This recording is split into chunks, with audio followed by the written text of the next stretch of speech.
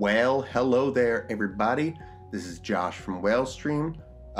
Today we're going to be going over the advanced filters that we have available. Basically, you can pile on filters to get extremely granular with the way that you're viewing your feed. Really hyper focus on, the parameters that meet your trading needs. So as always, this right side is the real-time option flow. Left side is your dark pools and equity prints. So to get to your advanced filters, you're just going to click this button over here, and it'll open up. And as I went over in the last video with the quick filters, same thing up here. You could filter by multiple tickers. So let's say you wanted to do AMD. Click AMD, boom, and it adds it right here, and you can see it filtered to AMD. Let's say you want to throw in some Apple, boom, and let's say you want to throw in Wish, eek, and let's see what else. Let's throw in Neo, just for fun. Okay, so now you have all those applied. You come over here, you should see just those tickers, which is what we're seeing. And now let's clear these out, and let's say you just wanted to filter by sectors, but you wanted to see a few sectors. So let's say you wanted tech, and let's say you wanted energy. So as you can see, and it filters to both sides, just like these filters up here. You see energy, you see tech, you see energy, you see tech. And you see how many filters you have applied right there, the two, because you're filtering by two different sectors. And let's say on the dark pools, you don't want to see anything under, let's say you want to see 1 million. So boom, now this dark pool side, you just set your minimum value at $1 million, which means it will not show any trades under $1 million. So if you wanted to focus on those higher premiums, and you could also filter to just dark pool, because this does also show some public exchanges as well, or you could filter to just public exchanges. So as you see, now we have the public orders, and then signature prints. I have sectors on here. Signature prints are only going to be on ETFs, and on specific ETFs, but we'll have another video that goes over what signature prints are if you're not familiar. Now, those are the filters that we have available for the dark pool side. Now, moving over to the real-time option flow, again, you could set your minimum. I like to toggle this on and off, but I like to see stuff over 100,000.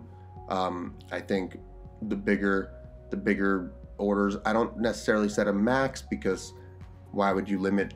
I mean, we're here to see the whale orders. If something comes in at 10 million, I'm not going to filter it out. So you could have a minimum or a maximum if you wanted. You could turn on the sales flow, which shows you the orders filled at the bid or below.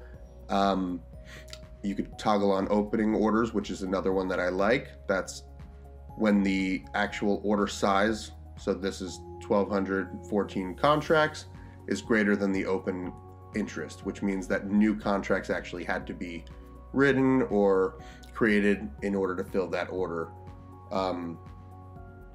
And obviously, anytime there's an opening order, you're going to have higher day volume than open interest, because if that one order alone was greater than the open interest, then the day's volume is going to be greater as well. Now, if you wanted to focus on just highlighted flow, let's say golden sweeps, so you got one for Snap. I think there's some other, we do not have other filters. Okay, so we have one for Snap that came in, 1.2 million, golden sweep. If you wanted to filter to all the highlighted flow, so not just golden sweeps, but it'll include golden sweeps, but also just bullish and bearish flow in general, over $1 million in premium.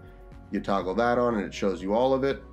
Obviously, it's still filtering to this minimum 100,000, which is not really that relevant to what we're focused on, because these are all going to be over 1 million, so this won't really have any effect on that. Then if you wanted to see aggressive, so there's none over 1 million that were also aggressive, but if you wanted to see the aggressive orders, or if you wanted to see aggressive opening orders, you could toggle that on, and you'll see aggressive and you'll see the opening. And a lot of the time when those two are both on there, it will also be unusual, and sometimes it'll also be flagged as highly unusual, which has played out really well if you look into it. Don't ever blindly follow the whales, but a lot of the highly unusuals have had really good results in the past. So those are actually, highly unusual is my favorite indicator that we have on here. Then, speaking of the highly unusuals, obviously you could also toggle to the day's volume is greater than open interest. You could focus on just in the money positions. If you toggle on aggressive with that, it won't show you anything because aggressive includes out of the money by 7.5%. So boom, you see that. But if you wanted to see the in the money positions, so now you could either toggle by unusual orders, which will be just unusual over here, and then if you wanted to see highly unusual, it'll toggle off that and it'll just focus on the highly unusuals. But if you wanted to focus on both, you toggle that guy on and it'll show you both the highly unusuals and unusuals together.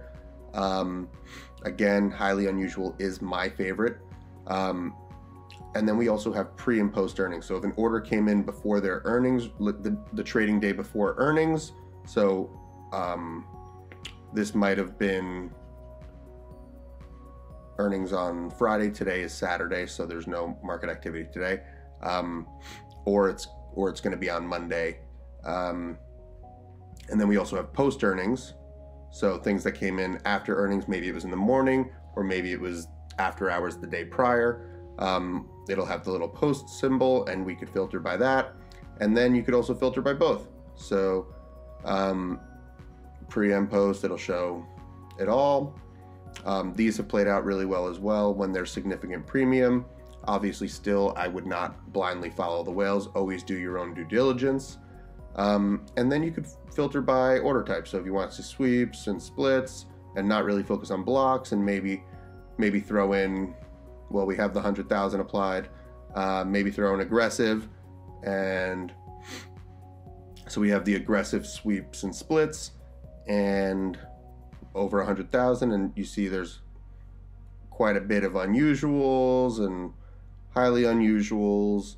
And obviously the more you throw on here, the less will show up because it's all piling together, so it needs to meet more parameters. But that was just a quick dive into our advanced filters. I hope you guys enjoyed. Don't forget to comment, like, subscribe, and check back for new videos. And if you haven't already signed up for WhaleStream, we do have a 7-day trial going. So be sure to sign up and let us know what you think. Thanks.